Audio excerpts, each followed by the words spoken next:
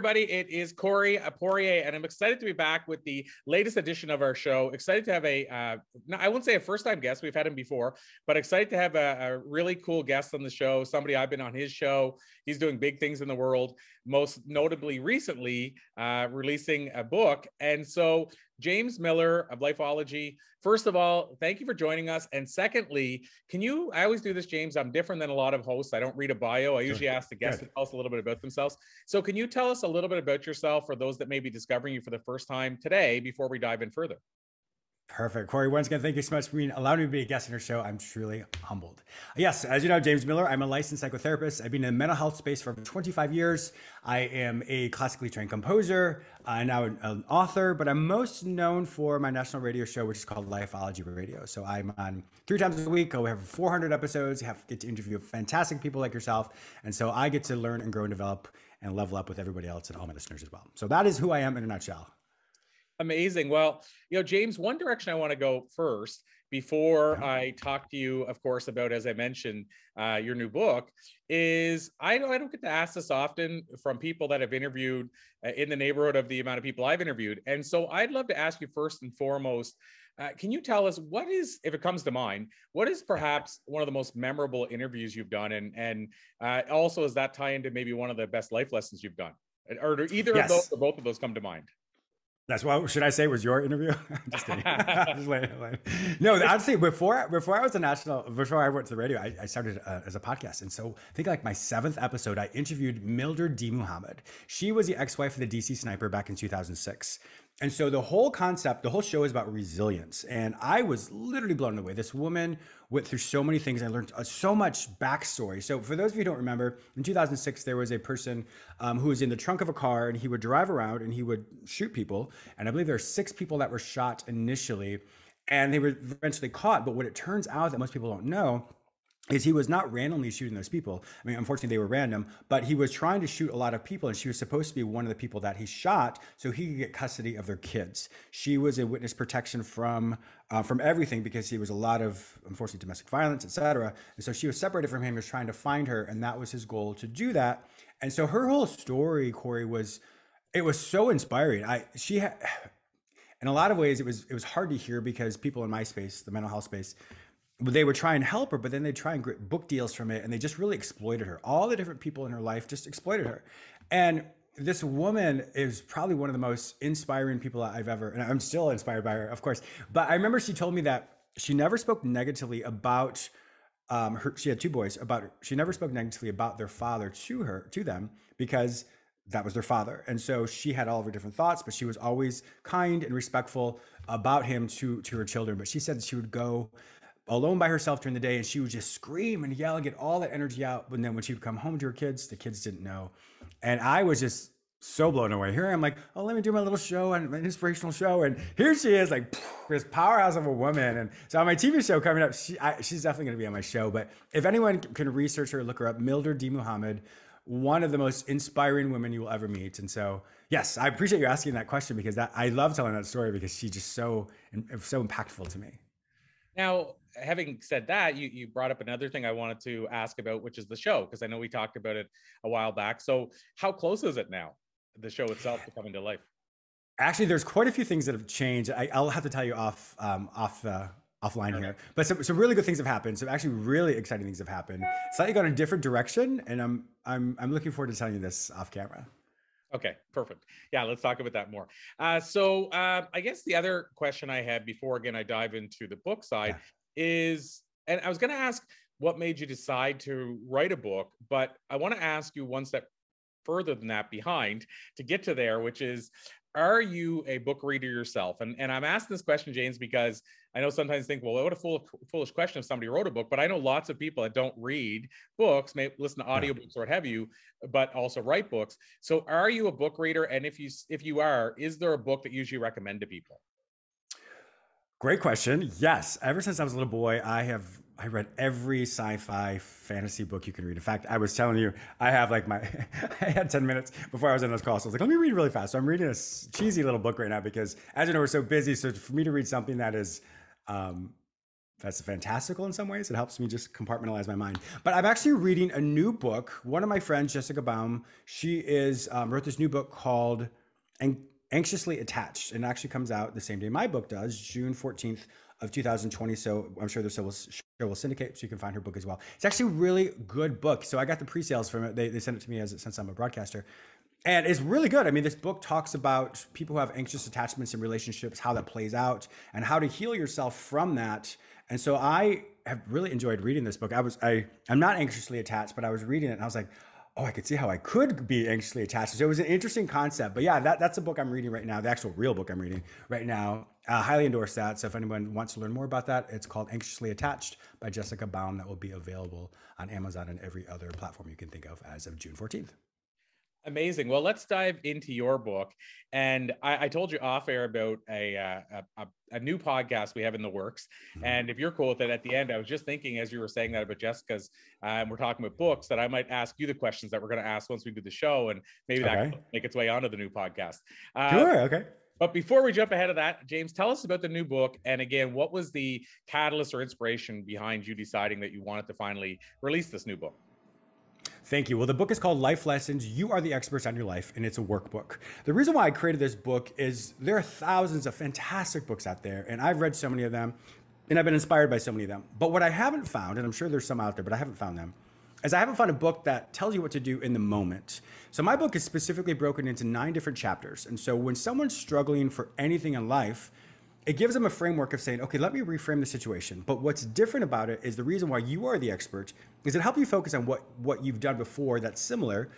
Let me say that again.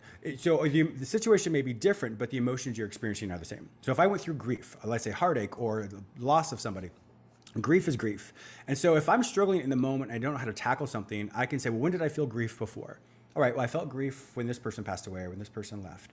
What did I do that was healthy for me that worked? And what did I do that was not healthy for me? Because sometimes when we become so overwhelmed in the moment, we don't realize we actually have a choice or we've been here before.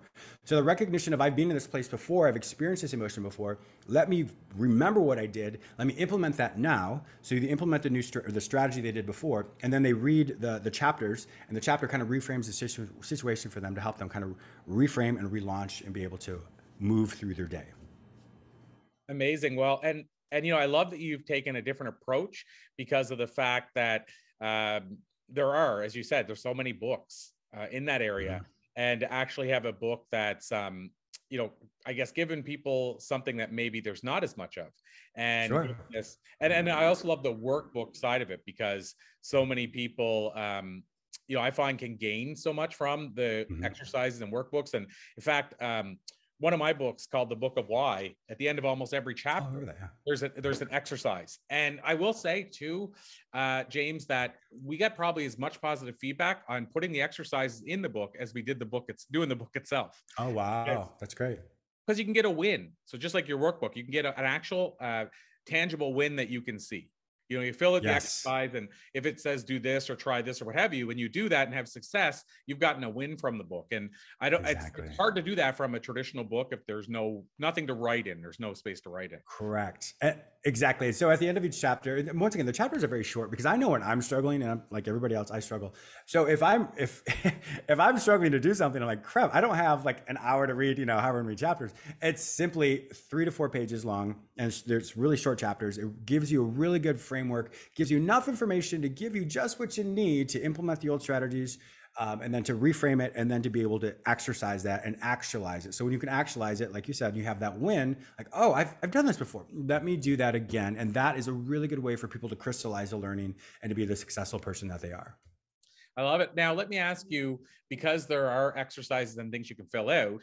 I can make assumptions, which I shouldn't, but I'm thinking that it's a print book, but is this going to be let's say a fillable PDF or Kindle, or is there going to be a way a person can do it digitally and fill it out, or is it more so just the print that you can fill out? That's a great question.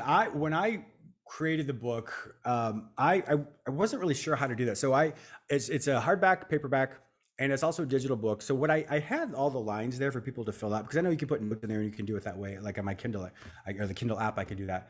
But I thought, well, when it comes to, and I was more of just the aesthetics aspect of it. So I thought, well, if they change the font size, it's going to look all weird. So I removed that from the aesthetic version, but maybe I'll put it back because that is something that people can put, they can put the annotations in there and they can write the notes. So maybe that's a possibility. But what I did for the digital version is I just took out the lines, but they have the questions there, of course. And so people are either take their own piece of paper and write it down. But unfortunately, to my knowledge anyway, and I'll have to talk with my editor about that, I wasn't sure if there's a way to do that where it can be a fillable aspect in the Kindle or in any of the other electronic formats. Yeah. And I mean, honestly, I'd love to, pretend I know the answer to that. I will say that even when I asked it, I was like, I'm curious, can that be done? But I know that you can do, I know there is fillable PDFs. I know there is fillable forms and stuff you can do. I just yeah, know sure. how it works when you're putting together a full book. So that's a great question. I'll have to ask about that because I don't know that answer. Well, it'd be good to know, like, that'd be powerful to have that. So, oh, totally. And I'm sure somebody's come up with that question long before us. So if they do have it, let me know as well. I'd love to know. But I do know there's an annotation on there. So I know, like on the electronic book, if you hold your finger to the word, it pops up and you can put notes in there. So you can do it that way if you want. But it's a slightly different workaround. But I'm not sure about the other aspect that you're talking about. Okay, I'm curious to find out. Now, I guess, as far as the book itself, from your perspective, what would you love to see people say they got from your book? Like, what do you see it as? If you were the reader, if you put yourself in that shoes, what do you hope they walk away and say, this book did this for me, or this book was this? Like, I just love to get your take on what your ultimate goal would be for somebody to walk away from the book. That's a great question. A lot of it is empowerment. I just want people to know I've been here before. I don't need anyone else per se. I have the answers already within myself. Life is, as we know, life is trial and error in so many different ways. And so if we are struggling with something, when you reflect on what you've done before that worked for you, you don't have to reinvent the wheel. You already know what to do. You do that and you'll find that you will be the successful person you want. So it basically boils down to empowerment and just know that there's hope. There's always hope in everything we experience. And now, how much, I guess the other side to this is, how much did your show play into the content in the book, meaning the knowledge you've acquired, the interviews you've done? Like, how big a part did that play in what you're sharing in the book? That's another really good question. When I started LIFEOLOGY back in 2015, for 6 months, every single day, I did a YouTube episode. And so it was a work on my craft. And it wasn't, if people watched it, great, but I wanted to do it because this is where I wanted to be. I envisioned where I wanted to be as I started it. And so I just practiced and thankfully I got to where I am. But so every single day when I did a 3-minute video, it was a life lesson. And so what I was going through, because it was a huge transition for me, I closed my practice in DC, came down to Florida, and I was like, I want to do this. And so I didn't really know how it was going to play out, but I just said, okay, well, at least I've done a lot of film and television when I was younger. I interviewed my patients for years, so I have something. So as I practiced that, and I listened to all the people around me, and I also within myself, like, what am I learning about myself? And that's actually one of the chapters of my book is, what's the lesson? And that if you ask yourself that question all the time, what am I learning about myself? That is such a very empowering question.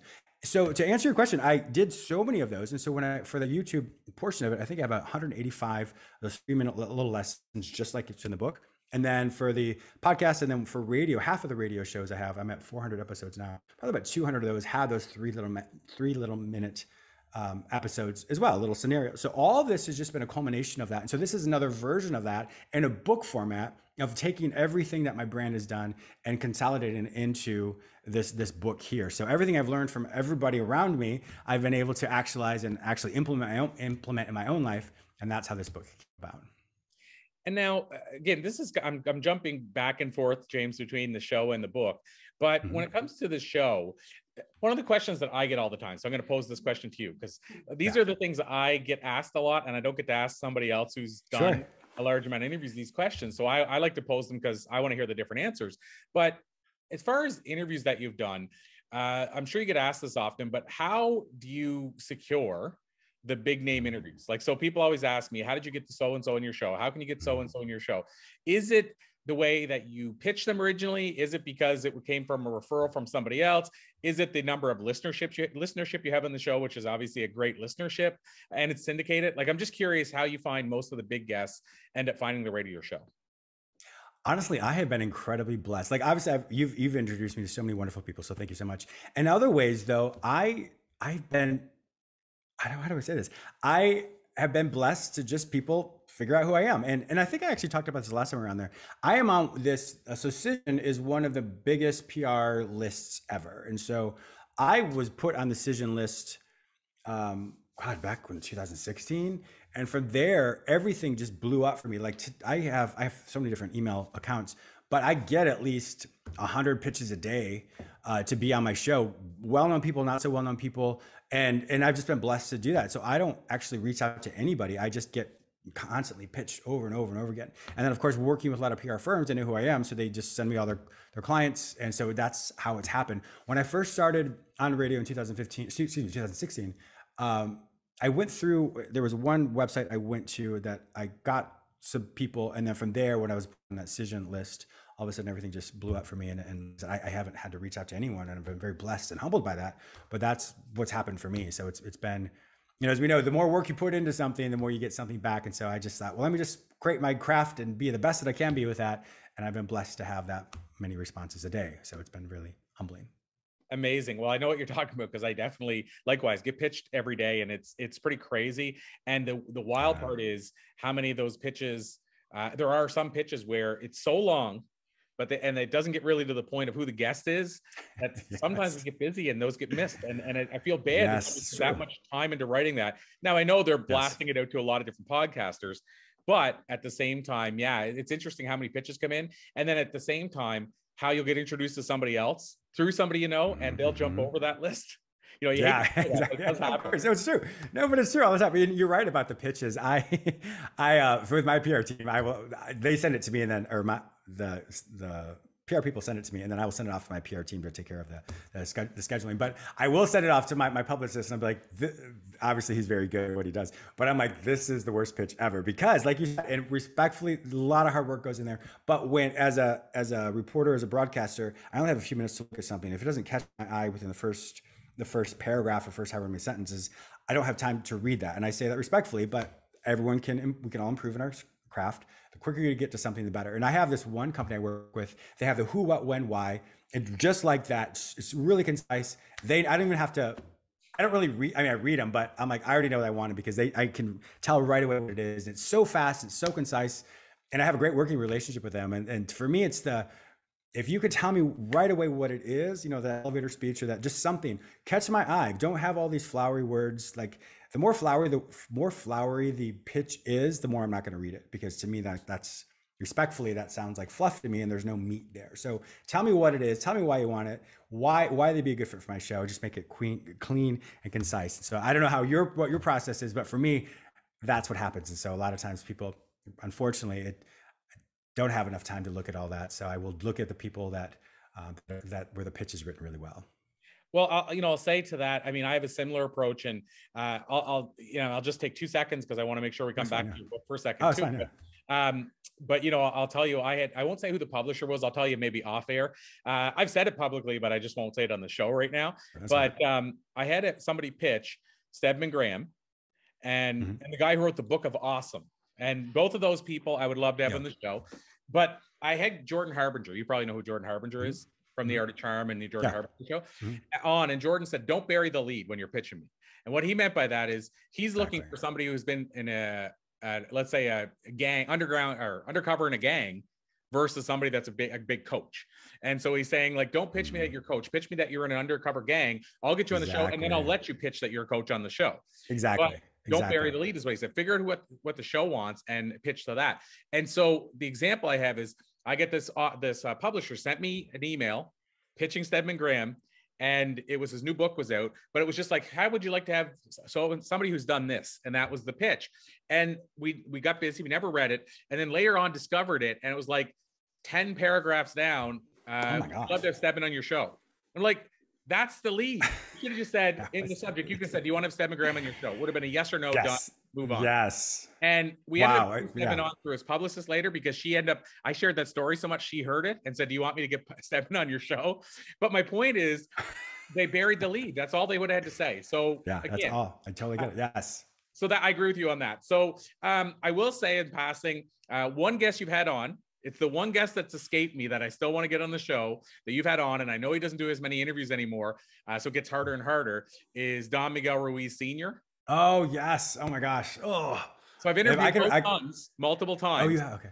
But I haven't interviewed the father yet, and I know he's doing less and less interviews, so my timeline is diminishing. But I'm impressed that you had him on the show. Actually that's how I met you, actually. Yeah, because you saw his interview with me, and I think that's what you said. You reached out to me because of him. So thank you, Don Miguel, if you're watching this. Really appreciate it. He reminded me so much of my grandfather. It's such. My family from Mexico and Spain, or half on my mom's side. And so, yeah, but it was like speaking to my abuelo, and I was like, oh my God, it was just so neat to talk to him. And his story is fantastic, how he was a surgeon and he had this horrible car accident. And then from there, he decided, went back to the Toltec wisdom and how the healing aspects of that. And so he changed the trajectory of his life.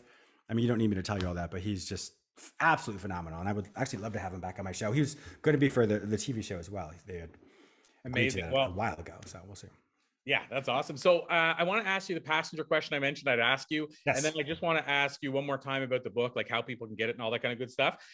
So first of all, James, I said that, I have this show coming up and we haven't even launched yet, but I'm going to ask, you're the first person I'm going to ask this question to. It's similar to my time machine question that I think I've asked you on the show. What would you tell your younger self? Yeah. But in that same scope, if you could sit on a plane, if you sat down on a plane and you're sitting next to a young kid, maybe 18, and you got talking and he said, I'm just starting my life and I'm trying to figure out how to become successful or how to live a better life or more fulfilled. What would you tell me? My question is, what would you tell that younger passenger beside you? What kind of life advice would you give him? I would say the biggest lesson I've learned in my life is don't worry so much. We have the opportunity. There's faith and fear. They ask us to do the same thing. They ask us to believe in something that may or may not come true. When I was a kid, I'm sure we talked about this as well. There's like a little devil, a little angel. They'll talk to you in the cartoons. The same concept. To worry so much about something when you don't have enough information, it becomes all consuming. And so to worry about how's this going to work out? How's this going to work out? How's this going to work out? All that energy goes into something that I don't know how it's going to work out. But all I know is I can be consistent and I can be forthright, etc. And so the concept for me, what I've learned is don't worry as much, because it's good to have a plan. But if you focus so much on the future of what you don't know, you miss out on what's present in the moment. And when that happens, unfortunately, we miss a lot of opportunities. So that's what I would say is don't worry as much. I love it. So my last question then, James, back to what we initially started around is, can you tell us again about the book, what people will get from it, the name of the book, of course, and where they can get it? I know it's just about to be launched depending on when they're listening. So can you tell us where people can get their copy of the book as well? Of course. Thank you so much once again, Corey. The name of the book is Life Lessons. You Are the Experts on Your Life, a workbook. They can purchase it in Amazon, Barnes & Noble, anywhere where books are sold, internationally as well. Simply go to lifeologypublishing.com or jamesmillerlifeology.com. The book itself, once again, it's a workbook. It helps you focus on you are the experts, what you've done in the past to help you get over what you're feeling right now. The situation may be different, but your emotions are the same. Done so many things to get over these emotions. I give the framework of how to do that, give you the questions, the prompts to help you reflect on that, and allows you to reset and be able to tackle anything that's in your life. Well, James Miller, this has been an absolute pleasure. With your permission, I'm going to call it a to be continued, because I feel like this is nowhere close to our last interview. So to be continued. And I might, if you're okay with it, bring you back on after the book's been out a little bit and we'll do a follow-up and see how the book's been going and talk a little bit more about the feedback you've gotten and all that kind of stuff. I would love that. Thank you so much, Corey. I really appreciate your time. Awesome. Thanks so much, James. There you have it. If you're listening to this as a replay, if you're listening to it when it just dropped, either way, you know about the book. This could be a year from when James and I had this interview. You could be listening to this for the first time, or it could be a day later. So if you are either way, by the time you're listening to this, the book will be in stores. So it'll be in stores, but also you can get it online, because most people these days, it seems like, want to just grab it online and wait for it to arrive. So grab your copy of James's new book. James, thank you for being who you are. You are a true rock star. Thank you for writing this book. And I can't wait to hear all about how it does. Thank you, Corey. I really appreciate that. Thank you. My pleasure. Thanks, my friend.